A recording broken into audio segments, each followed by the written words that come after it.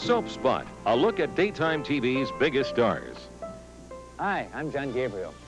When John McCafferty, Billy Joe Wright of Texas, left his native Cleveland several years ago, he headed for Los Angeles, wound up as a tour guide at Universal Studios. When he got fired 2 years later for sneaking a friend onto the lot, he thought he was ruined. But a month later, he got his big break. He was cast in Texas.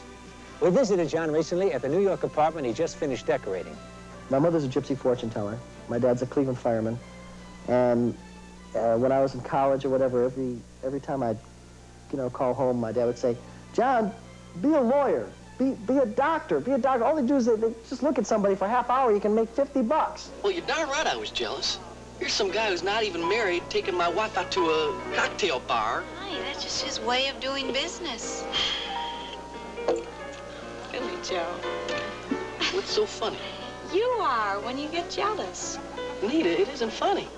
I feel the best acting on TV is soap operas because you get a chance to develop a character. Where nighttime, it's all, if it's either an action where you just say, "Come here," and you hit somebody in the face and you jump on them and you shoot them 6 times, or if it's a sitcom, which is just like burlesque comedy. They're not even trying to be people. They're trying to be funny, and they're saying, "Oh, they don't seem real at all."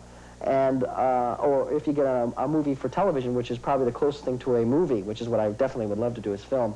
But for training on a soap opera every day, for instance, my character on Texas, Billy Joe, one day he thought he killed somebody, another day he thought he was going to jail for rape, another day he thought he was going to lose his son, another day he got divorced from his wife, and all this stuff is happening.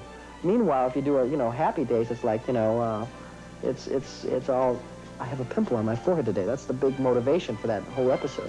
Besides acting, John is also a singer, and he has a very unusual talent. He can sing the theme song of just about any television show that's ever been on the air. I'm John Gabriel. See you next time.